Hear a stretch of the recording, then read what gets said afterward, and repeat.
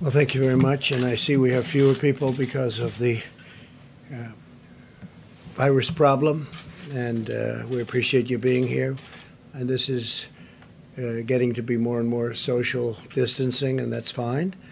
That's the way it should be. And it's too bad. We extend our best wishes to the person affected. And we feel sure that he or she will be better very soon. And thank you for being here. America continues to mobilize every segment of our society to turn the tide in the battle against the virus. I want Americans to know that we will get through this challenge. The hardship will end. It will end soon. Normal life will return, and our economy will rebound very, very strongly. But right now, in the midst of this great national trial, Americans must remain united in purpose and focused on victory. To every single American, please know that the sacrifice you're making at this time is saving lives, many, many lives. It's very important that we totally protect our Asian American community in the United States and all around the world. They're amazing people, and the spreading of the virus is not their fault in any way, shape, or form. They're working closely with us to get rid of it. We will prevail together. It's very important. From the beginning, we have been working closely with our nation's best scientists and medical professionals, and we will continue to do so until we have defeated the virus. Our public health experts, who are terrific, are studying the variation in the disease across the country, and we will be using data to recommend new protocols to allow local economies to cautiously resume their activity at the appropriate time. We also have a large team working on what the next steps will be once the medical community gives a region the okay, meaning the okay to get going, to get back. Let's go to work. Our country wasn't built to be shut down. This is not a country that was built for this. It was not built to be shut down. My administration continues to work with Democrats and Republicans to reach an agreement on an urgent relief bill for the millions of American workers and small businesses and large businesses that were badly affected by the medical difficulty that we've had. If you had a viable business in January, we are committed to ensuring the same is true in the coming weeks. In fact, we want to make it even better than it was before, and we're doing things to help in that regard. America will again and soon be open for business, very soon, a lot sooner than 3 or 4 months that somebody was suggesting, a lot sooner. We cannot let the cure be worse than the problem itself. We're not going to let the cure be worse than the problem. At the end of the 15-day period, we'll make a decision as to which way we want to go, where we want to go, the timing, and essentially we're referring to the timing of the opening, essentially the opening of our country, because we have it pretty well shut down in order to get rid of this invisible enemy. 2 weeks ago, we moved at record speed to pass paid sick leave and paid family medical leave and approved $8 billion, including money for the development of treatments and vaccines, and we're doing tremendous work on both fronts. The vaccines are coming along very quickly. Now Congress must demonstrate the same bipartisanship again and join together to pass the Senate bill as written and avoid playing any more partisan games. They have to get together and just stop with the partisan politics. And I think that's happening. I got a call a little while ago. I guess they're getting closer. It should go quickly. And it must go quickly. It's not really a choice. They don't have a choice. They have to make a deal. This should not be a time for political agendas, but rather one for focusing solely and squarely on the needs of the American people. We are going to save American workers, and we're going to save them quickly. And we're going to save our great American companies, both small and large. This was a medical problem. We are not going to let it turn into a long-lasting financial problem. Started out as a purely medical problem, and it's not going to go beyond that.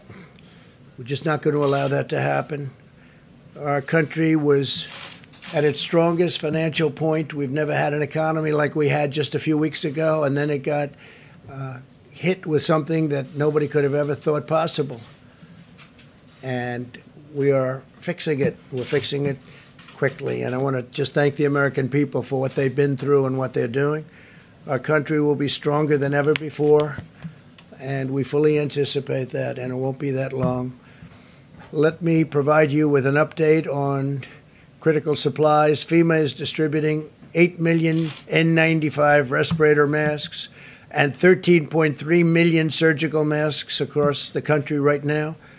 Focusing on the areas with the greatest need, we've shipped 73 pallets of personal protective equipment to New York City and 36 pallets to the state of Washington.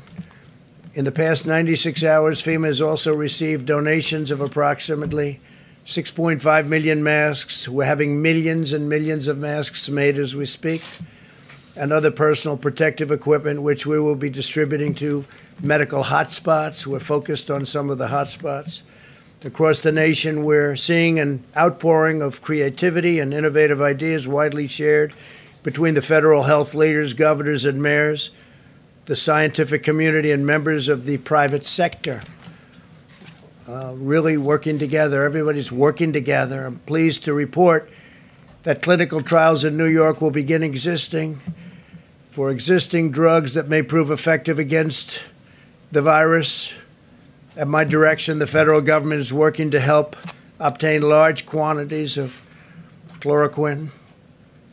And you can look from any standpoint tomorrow in New York. We think tomorrow pretty early, the hydroxychloroquine and the Z-Pak, I think, is a combination, probably is looking very, very good, and it's going to be distributed. We have 10,000 units going, and it'll be distributed tomorrow. It'll be available, and is now. They already have it. They're going to distribute it tomorrow morning to a lot of people in New York City and New York. We're studying it very closely, watching it very closely. You probably saw a couple of articles today came out where a gentleman, they thought he was not going to make it. He said goodbye to his family. They had given him the drug just a little while before, but he thought it was over. His family thought he was going to die. And a number of hours later, he woke up, felt good. Then he woke up again, and he felt really good, and he's in good shape. And he's very happy for this particular drug that we got approved in record-setting time. There's never been anything even close to it.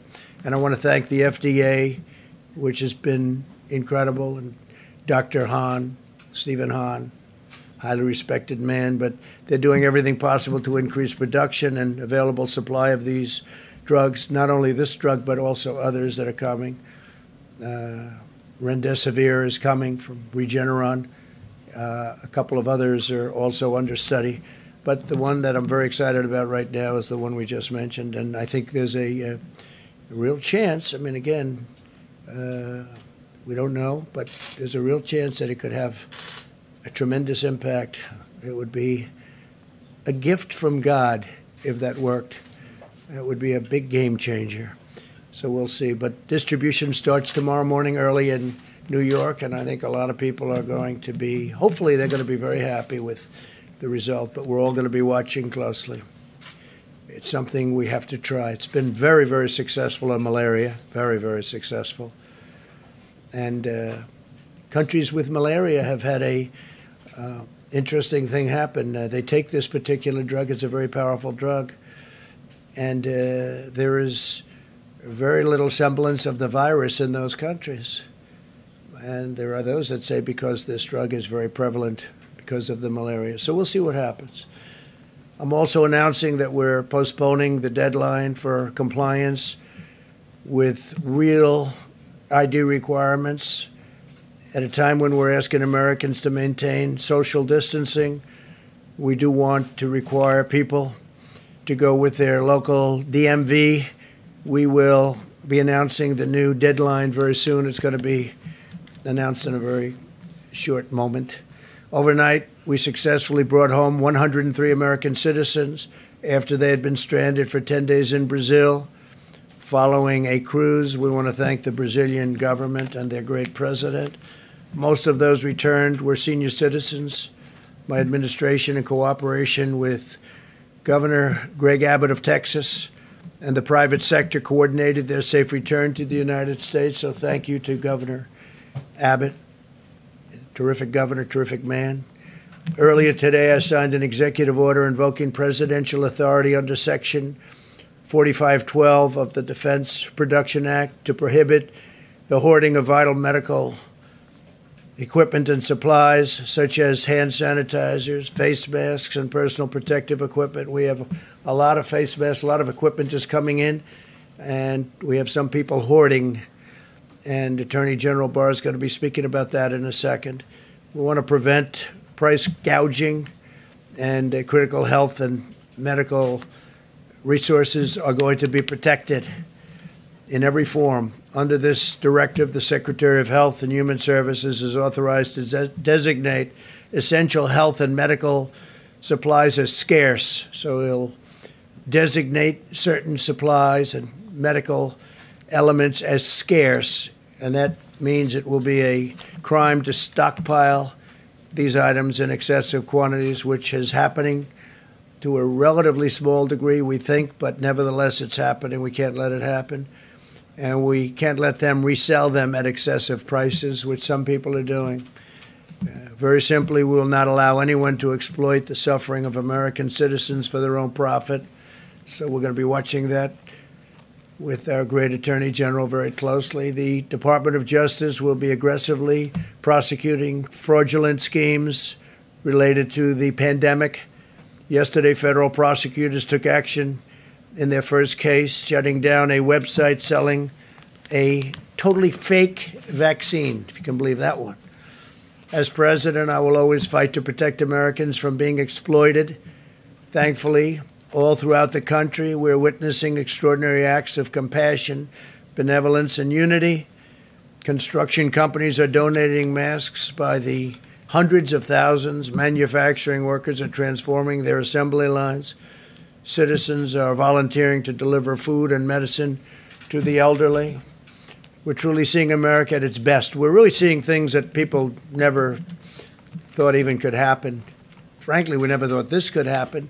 But the way most Americans are working toward getting it solved and just doing what they have to do to make this go away has been incredible. It's been incredible. I want to take a moment to thank the everyday heroes who are making our vast effort against the virus possible. And thank you to the healthcare workers and the first responders. These are very brave people.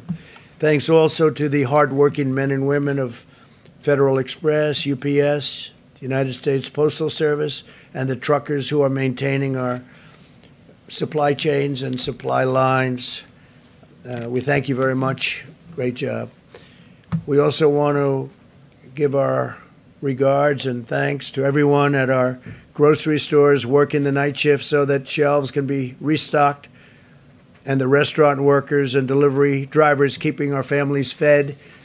So many of these restaurants, it's incredible. They're doing service where people come and they pick it up, delivery. I mean, it's been incredible what they've been doing. Totally different business than they were in, other than they cook food. Other than that, it's like a totally different business. Most of all, I want to thank the American people for rising to the challenge and showing incredible courage, determination, patience, grace, and grit.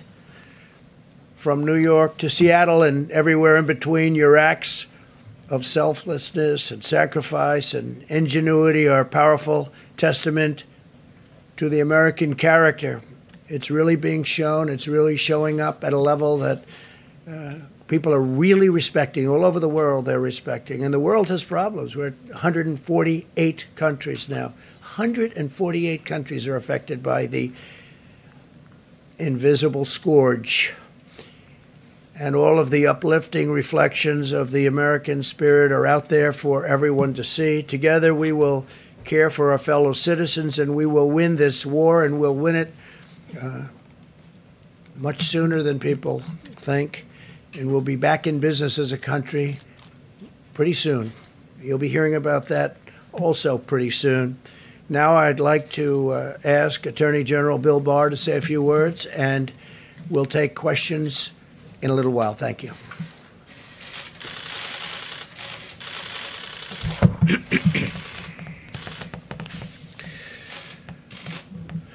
Let me start by thanking you, Mr. President, Mr. Vice President, for your decisive leadership in this unprecedented battle to save American lives. At the Department of Justice, we're working hard to protect the health and safety of our personnel while at the same time keeping our enforcement efforts at full throttle.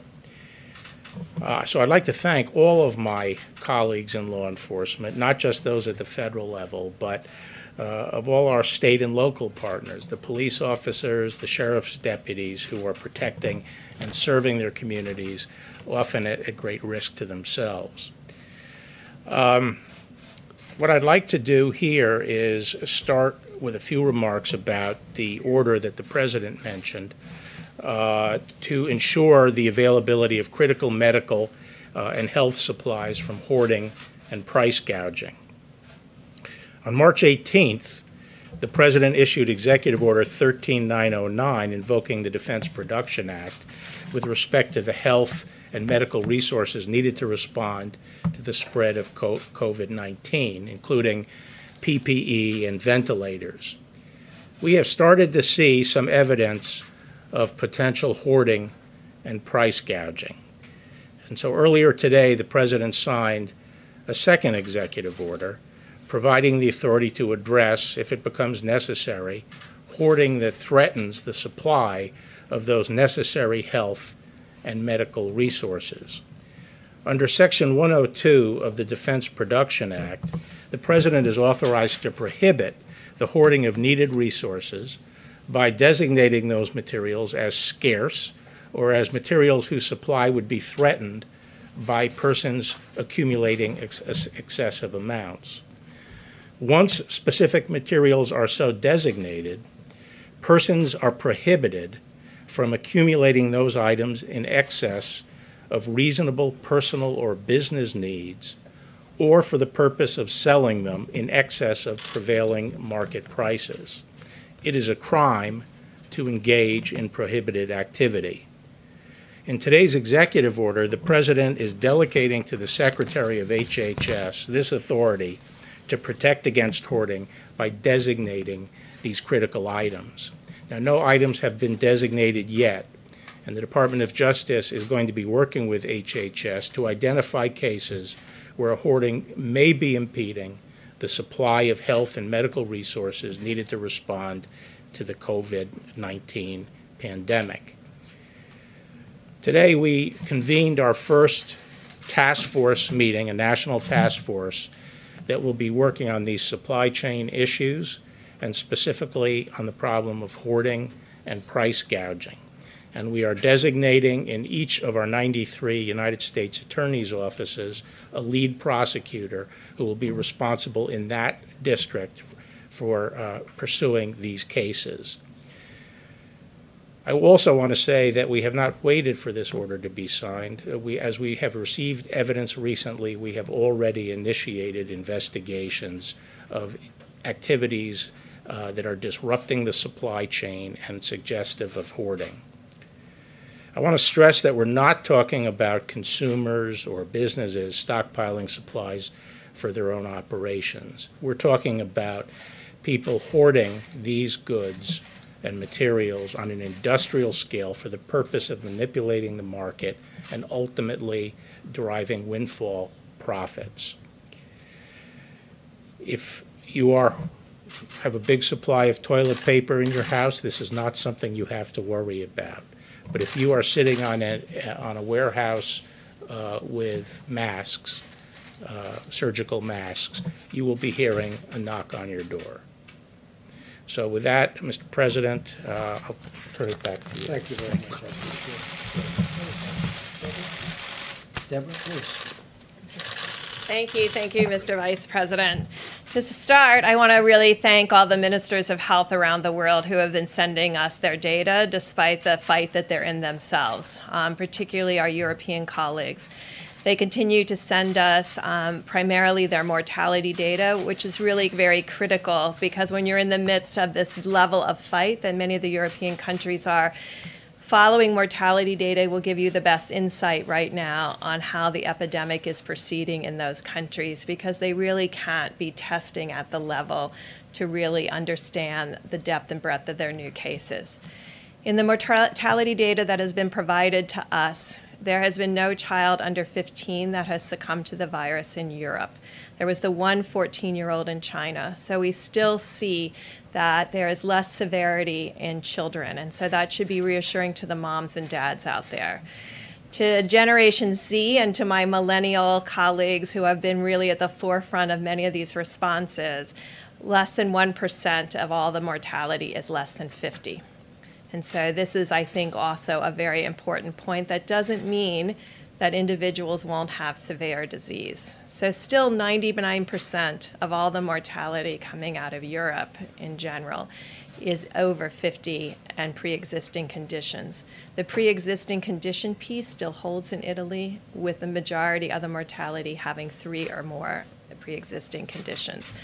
I think this is reassuring to all of us, but it doesn't change the need to continue to protect the elderly. And in order to protect the elderly, we all need to continue to do the President's directives and guidance for the next week of the 15-day challenge. Finally, I wanted to really close by thanking the laboratory personnel that have been at the front lines. 250,000 tests have been run in the last 7 days. This happened because these large commercial laboratories are doing round-the-clock runs. And remember, all of them are being exposed to the virus in the same way from the swabs. Yet tirelessly, they have worked on and on to get those results available. They are still getting more tests than they can run per day. That's because we were primarily expanded into what we call the Roche high-throughput tri-core machine. Those results have been getting to the clients, and we've asked them to prioritize hospitalized patients. There was a breakthrough today, and I think you'll see this from the FDA, for all of those of you who are waiting for self-swabbing options. Those are going to be available sometime this week to be able to individuals do their own tests.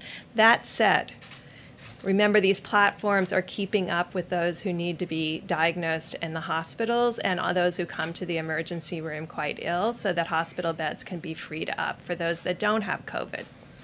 So that will be critical that if you don't need a test and if it doesn't change your clinical course, do not come in to be tested. And I think that mortality data that I gave you should be very reassuring to all of you.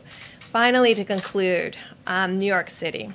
The New York metro area of New Jersey, New York City, and parts of Long Island have an attack rate close to 1 in 1,000. This is 5 times what the other areas are seeing. Through the high-throughput lab investigations, we're finding that 28% of the submitted specimens are positive from that area, where it's less than 8% in the rest of the country. So to all of my friends and colleagues in New York, this is the group that needs to absolutely social distance and self-isolate at this time.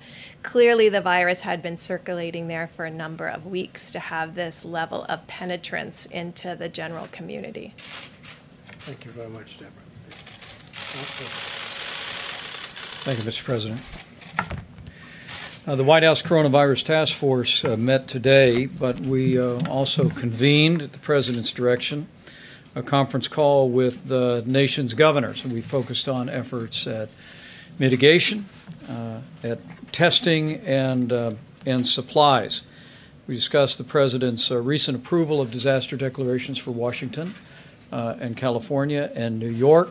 But we also assured governors who've submitted major disaster declarations that we will be reviewing them in an expeditious manner to ensure the full resources the federal government are brought to bear.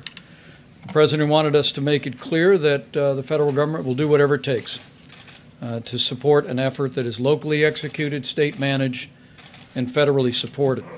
We reiterated that to our governors today, listened to them about their specific needs, and frankly made it clear to them that while the President has published at coronavirus.gov the 15 days to slow the spread for every American, and millions of Americans are addressing these common sense guidelines to prevent the spread of the coronavirus in the days ahead, we made it clear to the governors that this President and this administration fully supports decisions that governors are making in communities and states that are particularly impacted by the spread of the coronavirus, and we are grateful for their efforts.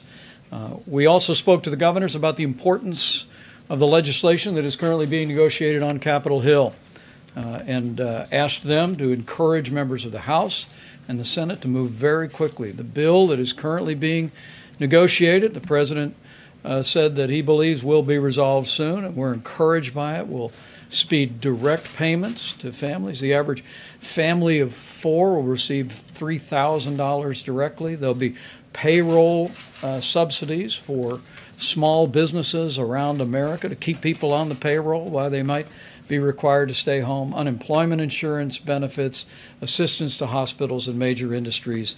And we continue to urge the Congress to act and ask the governors to engage their delegations. On the subject of testing, we reiterated our thanks to states across the country that are rapidly expanding testing at drive-through sites and at community sites. As Dr. Birx just reflected, because of the unprecedented public and private partnership that the President initiated with our commercial labs, we stand here today with 313,000 tests having been completed, with the test results delivered to Americans, and still somewhat more than 41,000 have contracted coronavirus. But this state-run effort is continuing to receive the full support of our team at FEMA and at the U.S. Public Health Service. We're deploying personnel, we're deploying resources, and testing is literally expanding around the country by the hour. As Dr. Birx also mentioned, the FDA has been in the process of reviewing less invasive methods of testing. The President and I both reflected on the fact that we have been tested, and we've been working with the FDA to make it possible for self-collected nasal swabs, where individuals could, at the end of their nasal passage, collect a sample. And I'm pleased to report that self-collected swabs can now be collected in clinics and at drive-through testing sites. This will expedite the testing process, of course, but it will also reduce the risk to healthcare providers for exposure to the coronavirus, and it will minimize the drain on personal protective equipment. With the current test that goes pretty significantly up the nasal passage, people have to wear gear and then change out the gear. And this new self-administered test will actually not require the drain on personal protective equipment, and it's all a part of our effort, as Admiral Polovchek will discuss in just a few moments, to meet the supply needs that we have across the country, but to meet them with efforts at conservation as well. On the subject of testing, it's important to remember, as the old book said, it is not the healthy who need a doctor, but the sick. And so if you don't have symptoms, you don't need to get a coronavirus test. We encourage every American to adhere to that so that the testing resources are available for people that are symptomatics.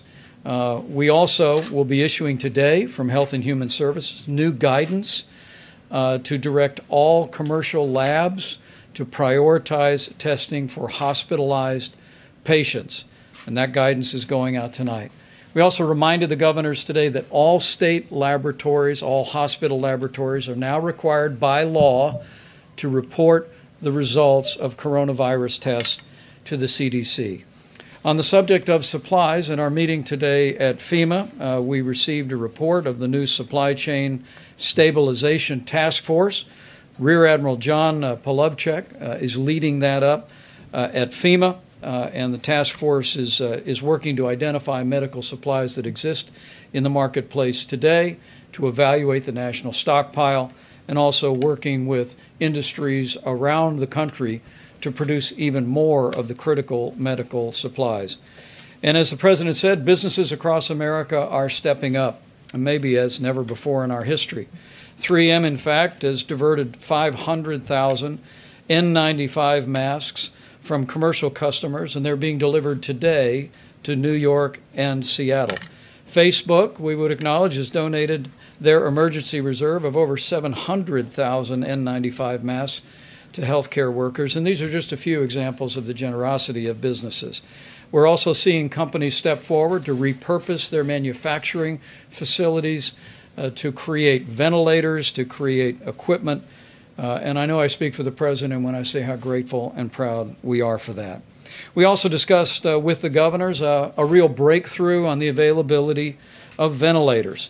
We called on the governors to survey all outpatient surgical centers and hospital operating rooms, because surgical ventilators that anesthesiologists use, because of an FDA decision rendered this last weekend, those can be easily converted now to ventilators that can be used for people struggling with severe illness from the coronavirus. And so we called on our governors in conversations with state leaders to survey all of their surgical centers and hospital operating rooms to identify that equipment, and with the new FDA guidelines, they'll be able to convert those to help meet the needs of ventilators across the country. We are now 8 days into the President's 15 days to slow the spread. And the American people are rising to the challenge. We're doing this. But in the days that remain between now and the end of the 15 days, we're going to need every American to take this seriously. Listen to your state and local health authorities, where there may be additional and stronger guidance in areas where the coronavirus spread has been more severe. But for every American, know that the part that you do, that your family does, that you do in your community to put into practice these principles of social distancing, using a drive-through at the local restaurant, will make an enormous difference in lowering the trajectory of the coronavirus spreading across our country. It's going to take all of us, but with the ongoing cooperation of the American people, with compassion, with the ingenuity of American industry, with dedicated leadership at the state and federal level, I know that we can slow the spread, we can protect our most vulnerable, and we will heal our land. Thank you, Mike, very much. Admiral, please. Thank you, Mr. Vice President. So I'm Rear Admiral John Polovchek. I'm the Supply Chain Task Force lead at FEMA. My task is to increase the supply of critical medical supplies, which include personal protective equipment and ventilators, items like that. I just want to take a few moments to explain the organization that we've stood up this week, these last few days, and our approach. So you have a chart behind me. I have two focus leads, one on personal protective equipment, medical supplies, and a focus lead on ventilators. Operating under 4 lines of effort. First line of effort you see is preservation, and the leaders tonight have talked about that ability to make our stuff last longer. Acceleration. We have a team of people that are searching the globe for personal protective equipment, figuring out where it is, figuring out if we need to buy it or just transport it and get it here faster.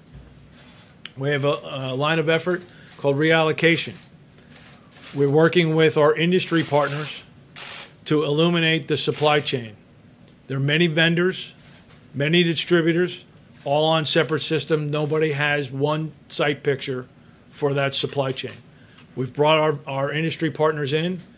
We're weaving that together to make better allocation decisions and understand where it is and where it needs to go. We have a line called expansion. You've heard some of that today. If those that have wanted to convert plants, those that want to get into the business, we have the tools to help them to go do that. So 2 focus areas right now, PPE and ventilators.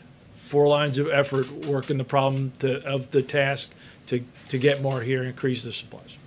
Thank you very much. Thank you very much. Thank you, Mr. President. If I could, the Washington Post is reporting that the total deaths today crossed 100 for the first time. This morning, your Surgeon General on the Today Show said he wanted Americans to understand that this is going to get really bad. Do you share that prognosis? Of course I do. It's going to be bad, and we have a lot of people dying from the flu, as you know. We have a very bad flu season on top of everything else. It's very bad. It looks like it could be over 50,000. And certainly this is going to be bad, and we're trying to make it so that it's much, much less bad. And that's what we're doing. I think we're doing a very good job of it. If you look at other countries, what they've been through, and you look at the kind of numbers and compare them to ours, which is a much larger country than most, the numbers are pretty amazing. And it started with the fact that we stopped people from coming in from a highly affected area and infected area, and that was a good thing to do.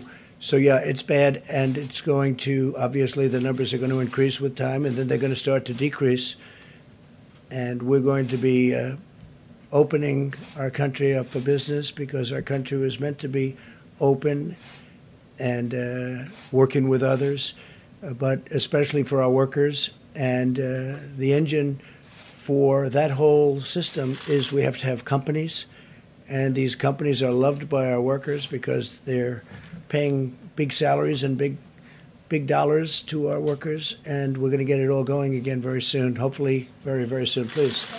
Sir, I'm just trying to reconcile the 2 things that you just said. One, that things are going to be very, very bad, and 2, that you want to get the country open back up as quickly as possible. So I guess my question is, if in a week Dr. Birx or Dr. Fauci are telling you we need to continue these measures for the health of the vulnerable populations of the country, are you going to say, I'm sorry, the economy is too important? Well, you'll see what happens. I understand the question very well. It's a great question, but we can do 2 things at one time. I will say this: our country's learned a lot. We've learned about social distancing. We've learned about the hands. We've learned about staying away, at least during the time that this is even a little bit around. This disease, or whatever you want to call it, many different names. You can call it many different names, but the virus, while it's around. And we can start thinking about, as an example, parts of our country are very lightly affected, very small numbers. And, you know, you look at a state, great governor, Pete Ricketts in Nebraska. You look at the kind of numbers they have out there. They have one of the great hospitals there too, relative to what we're talking about. But you look at Nebraska, you look at Idaho, you look at Iowa, you look at I could name many countries that are handling it very, very well, and that are not affected to the same extent, or frankly, not even nearly to the extent of New York, which is really, I'm dealing with Governor Cuomo, and we're dealing very well together. We'll be sending that ship up, by the way, as you know. We have a ship going to Los Angeles. We'll also be, the ship is coming out of a very large repair. It's all ready to go, and very soon will be. And over the next 3 or 4 weeks, that'll be coming up to New York. We'll go to New York Harbor, and it'll be fully supplied. So they're working on that right now. And maybe Dr. Birx can speak to this. Do you share the President's optimism that in a week we might have a situation where we can say, you know, there's a few hot spots, but much of the country. Well, I didn't will say in a week, but I said soon. It's going to be soon. It's not going to be 3 or 4 months, as some people were saying, and a lot of people thought originally, but I would certainly let you answer. And are you worried that some of the cities and states that haven't had the infection yet are lagging indicators and that we're going to start seeing cases? So you've raised two important issues. One, I think you all know a lot of our tests have had to go to hospitals at this time so that we can diagnose people who are at risk, to give them options to get these new therapeutic options. None of these therapeutic options are available if you don't know your diagnosis. So we've been very much focused on that. With adding Abbott, Thermo Fisher, Hologic, and now Cepheid platforms. Cepheid's that new platform that is point of care, but slower. So, you've got to match the throughput, the need to what kind of equipment you have. Now that we have all those platforms moving simultaneously, we can go back to doing case finding and surveillance in the areas that have the most lower numbers, as well as doing mitigation more aggressively in the places that have higher numbers. We went out with a very blunt force. I mean, we have to all be honest. We had to do that because we weren't sure where the virus was and where it is going.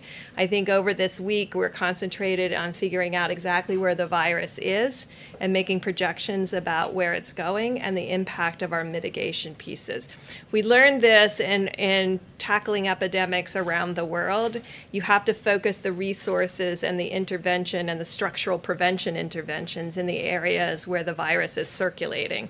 Otherwise, people never understand why you're doing this and they don't have any virus. So it has to be very tailored geographically, and it may have to also be very tailored by age group, really understanding who's at the greatest risk and understanding how to protect them. But there's data showing that in 3 months, as the president said, we won't need to follow these broad guidelines that he's laid The out. only data that we all have, and I think you all know what it is, the two areas that have moved through their curve is China and South Korea. So those are the two countries that we're learning from. Those were 8 to 10 week curves. Each state in each hotspot in the United States is going to be its own curve because the seeds came in at different times. So Washington State is on their curve. They're about 2 weeks ahead of New York. And so each of these have to be done in a very granular way to really understand where we are. And it's the charge that the president has given us is to use all of our data analytics and all of our data inputs to really define those issues about where the virus is, where is it going, and what predictions we can make about where we are in that bell-shaped curve. I think that's a great definition, and I will say we're going to be watching our senior citizens very closely. We're going to be watching certain hotspots like New York, and within New York you have areas which are troubling, and we'll be working with the governor and the mayor and everybody else on those spots. But at the same time, at a certain point, we have to get open and we have to get moving. We don't want to lose these companies. We don't want to lose these workers. We want to take care of our workers. So we'll be doing something, I think, relatively quickly, but we've learned a lot during this period. This was a very necessary period.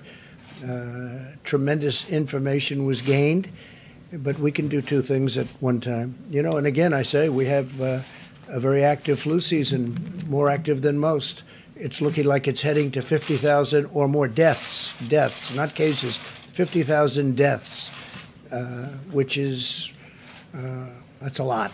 And you look at automobile accidents, which are far greater than any numbers we're talking about. That doesn't mean we're going to tell everybody no more driving of cars. So we have to do things to get our country open. But this has been an incredible period of learning, and we'll have announcements over the next fairly short period as to the timing. John, please. Mr. President, I want to ask about these guidelines on testing. Obviously, Senator Rand Paul has tested positive for coronavirus, but he was not in contact with anybody who was known positive, and he didn't have any major symptoms. Under your guidelines, under the guidelines that have been outlined here, he would not have gotten a test. He got one anyway. So what do you say to him? He's pointed out that if he hadn't gone basically in defiance of these guidelines and got tested, he might still be showing up to the Senate right now and infecting the whole U.S. Senate. So that's why this was important. That's why this recommendation to the American people was important. Because we have been saying that there is a level of asymptomatic or mild spread. And that's why each person has to be responsible. Each person has to be responsible in the way that they decrease their interaction with others, the 6 feet, and you're all very social distanced, so thank you. But also assuming that everyone that you're interacting with could be positive. And that gets into the hand washing piece, and that gets into the other piece we talked about is surfaces.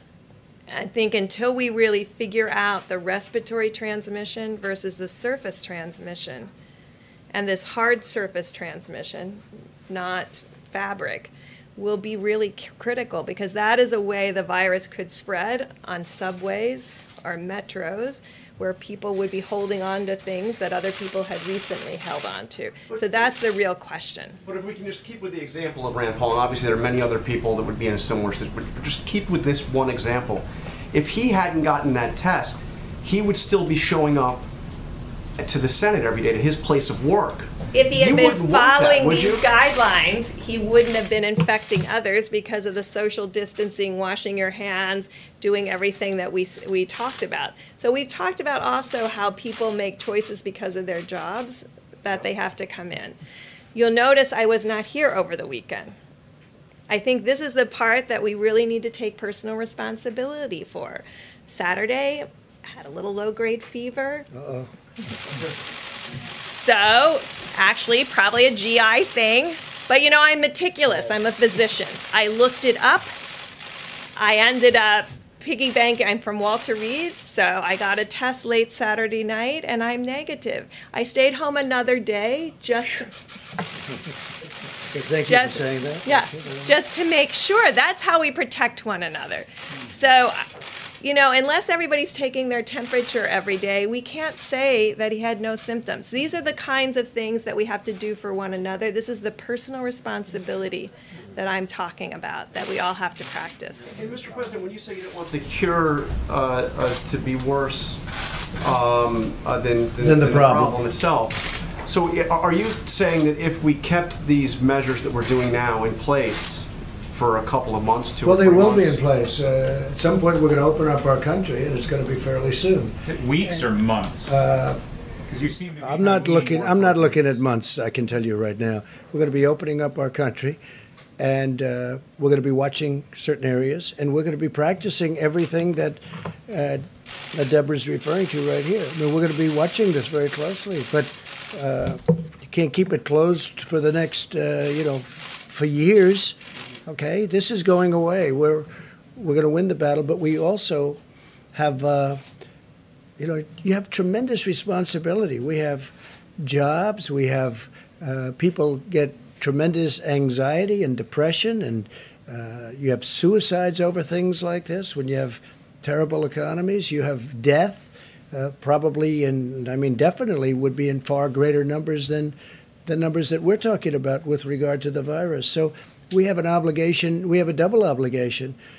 We have a great country. There's no country like it in the world, and there's no economy like it in the world. I mean, we were just blazing. We were coming out with numbers that some numbers weren't even reported because it was already this had happened. They were meaningless. I got numbers about myself that were meaningless, because by the time the numbers came in, it's a whole different world with this. But I will tell you that we can do both things, John. We can do them both at the same time. I mean, that's okay. What we have gone through is a tremendous learning process. And we've also solved a lot of problems. But we've gone through a tremendous learning situation. Now, we're building hospitals in New York. We're building hospitals in California. We're building hospitals in the state of Washington. We've been in touch with the governors. Today I spoke with a man that I happen to like. I spoke with Phil in New Jersey, and we're going to be doing something very meaningful in New Jersey. We're doing something. I spoke with J.B. Pritzker, called me today. We're going to be helping them out in Illinois. We're doing a lot of things in Florida. We're doing a lot of things. And between FEMA and the Army Corps of Engineers and the Admiral in your group, in terms of the purchasing, that's what he does. He purchases. He's supposed to be great. I'll tell you in about 2 days. but he's going to do a fantastic job. So we have an incredibly talented group of people. But yeah, we'll be doing 2 things and 3 things at one time. Well, at the same time, though, we're going to be watching very closely the hotspots. We're going to be taking care and watching very closely our senior citizens, especially those with a problem or an illness. We're going to be watching them very, very closely. And we can do that and have an open economy, have an open country. And we have to do that because that causes other problems. And maybe it causes much bigger problems than the problem we're talking about now. You understand? Jeff, please. Mr. President, following up on that same topic and on your tweet, do you think that the cure so far has been worse than the problem? I think the cure has been very tough. This has been very tough. This was an operation. This was somebody going to a doctor and saying, you need an operation. And we've had an operation. We've learned a lot. And we fixed a lot of problems. One of the things we fixed is, if you look at the obsolete system that this administration inherited, it wasn't meant for this. It was meant for a small group of people, and even for that, it was not very good and very obsolete. We now have a testing program now that will hopefully be able to be used for many years into the future. Should we have another event like this? I don't think you'll have another event like this. This is very unique. You look back into time, you look back decades and decades. We can name them all, even if you go back 10 years. You know, you go back to '09, but that wasn't like this, as it turned out. But they lost a lot of people. We were early. We were early, Jeff, because of the fact that we closed early. That was a big move. Please, Kristen. Yeah, go ahead, Jim. You had said previously, I think from this podium, that the virus could still be with us through July or August. By suggesting now that we might, or that the government might change these standards or these recommendations. Well, it's not change. It's no. We're doing things. Yeah, this was a learning experience for the people of the country, and even time frame has changed for you. The July, changed? The July-August time frame of when you think the virus will be under control. Well, I think we've learned a lot. I think that there's so much discipline now that we never had. Nobody ever said,